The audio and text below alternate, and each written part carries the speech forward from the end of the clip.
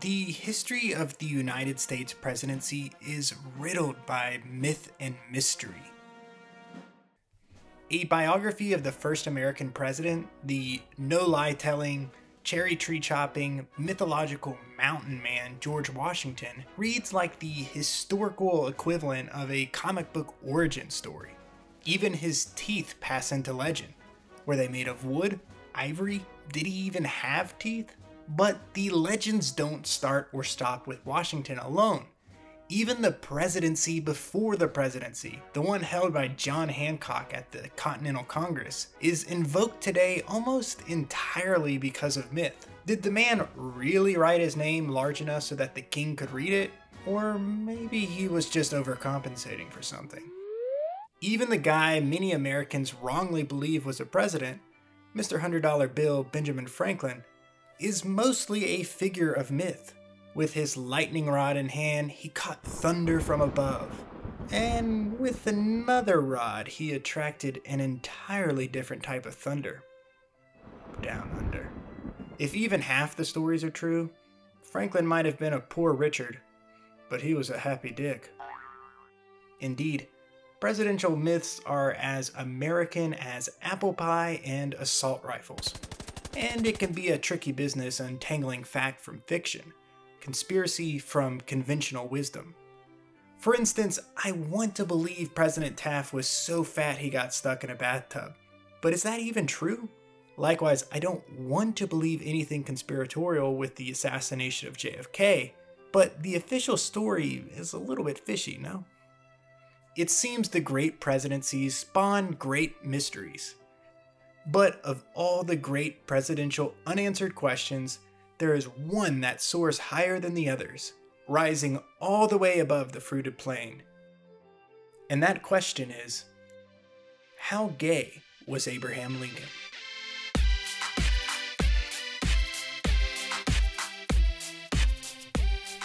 Was it Mary Todd or Harry Bod? Any honest investigation into the potential gayness of Abraham Lincoln must begin with the assumption of heterosexuality. He was, after all, a married man. But even a quick Google search is enough to stir this presidential presumption. Turns out there's an entire Wikipedia page dedicated to the potential gayness of Abraham Lincoln. Maybe the facial hair on his chin was Lincoln's second most important beard in his life. That's right, I'm looking at you, Mary Todd. Lincoln scholars have debated the gay Lincoln thesis for just under a century. In the 1920s, the gay rights movement sparked interest in the sexuality of historical figures. Around this time, biographer Carl Sandburg described Lincoln's relationship with his male friend Joshua Fry Speed as having a streak of lavender and spots soft as May violets. But he didn't back up the insinuation with anything concrete. In 1999, playwright Larry Kramer claimed to have discovered secret documents alleging evidence of Lincoln's homosexual relationships. Historians weren't convinced, and the letters were dismissed as almost certainly a hoax. 6 years later, sex researcher c.a.tripp's new book, The Intimate World of Abraham Lincoln, argued that Lincoln was a homosexual with equal controversy. Although Tripp did not forge any new documents, biographer Joshua Wolf Shank disputed that Tripp's entire claim was based on a tortured misreading of conventional 19th century sleeping arrangements. To be fair, throughout his life, Lincoln shared many beds with many men. Among these bedmates was Lincoln's streak of lavender companion, Joshua Fry Speed. In 1837, Lincoln met Fry while a member of Illinois' House of Representatives. They would go on to live together for 4 years, sharing the same bed every night of that tenure. To modern ears, that arrangement seems to highlight at least a little bit of gayness in Lincoln, but in the context of the time, it was nothing unusual. Historian Doris Kearns Goodwin argues that sharing a bed is hardly considered evidence for erotic involvement. In fact, men sharing beds was a common practice in an era where private quarters were a rare luxury. Imagine being poor and cold facing a snowy winter night in a small log cabin with only a single bed. Lincoln would have been a jerk if he slept soundly in his warm bed while his friend and roommate shivered next to him on the floor. Most of the evidence of Lincoln's homosexuality is conflicting at best. His stepmother, Sarah Bush Lincoln, claimed that he never took much interest in the girls. But then why did Lincoln fall into depression after the death of a woman named Anne Rutledge? Historians now point toward available evidence overwhelmingly indicating that Lincoln loved her. Add historical context, and there aren't many reasons to believe that Lincoln was a homosexual. But before we close the case entirely, there is one piece of evidence. In his early 20s, Lincoln penned a bawdy little poem about a gay relationship between two men. Here's an excerpt. For Reuben and Charles have married two girls, but Billy has married a boy. The girls had tried on every side, but none he could get to agree. All was in vain, he went home again, and since that he's married to Natty. Not exactly 7 years ago. Historical context doesn't quite explain it either. It's not like 19th century men recreationally penned poems about marriage between boys. Even for the irreverent Lincoln, the poem reads less as artistry or humor and more as psychological admission. But in isolation, it's hardly a smoking gun.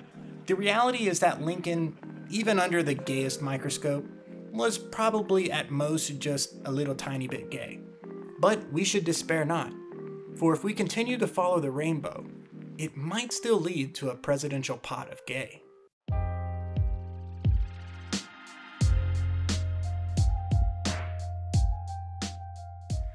This is James Buchanan. He consistently bottoms out in historical rankings of US presidents, which might explain why he looks a little hung out to dry in this picture. Now contrast that with this, a picture from his younger years. The look, so fierce. The man, so full of life, so happy. One might even say, so gay. Scholars euphemistically refer to Buchanan as the bachelor president, but the president's single status isn't quite so straightforward. It's more or less an open secret at this point that Buchanan likely had a homosexual relationship with the former vice president, William Rufus King. If true, this means that not only have we had a gay president and a gay vice president, we've had a gay presidential power couple. How scandalous. The details of this relationship are outlined in the very specifically titled book, Bosom Friends, The Intimate World of James Buchanan and William Rufus King. True story, the second chapter of the book is titled Hardening. In the book, we learn that Buchanan's relationship was more or less an open secret among his contemporaries. Former President Andrew Jackson called Buchanan and King Miss Nancy and Aunt Fancy, and Aaron V. Brown referred to King as Buchanan's better half. King was also called Buchanan's wife, and the actual wife of President John Tyler remembered them as the Siamese twins.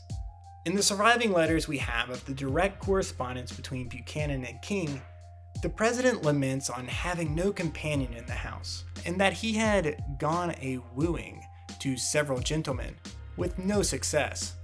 He wonders whether he should marry some old maid who should keep him happy without expecting any very ardent or romantic affection. Long is the list of presidents and their vices. Grant drank whiskey, JFK slept with half of the country, Jefferson was a hypocrite, Millard Fillmore hated books so he knew nothing, Jackson enjoyed genocide just a little too much, Obama liked mustard on his hot dog and wore a tan suit, but James Buchanan loved his Willie. This president's vice was a vice president. And you know what? Nobody cared. This might be weird to hear in our often touted as enlightened times. We like to see the moral arc of history as this linear path, but it's not so straightforward. We forget that being gay in the mid-19th century did not automatically exclude a man from national leadership.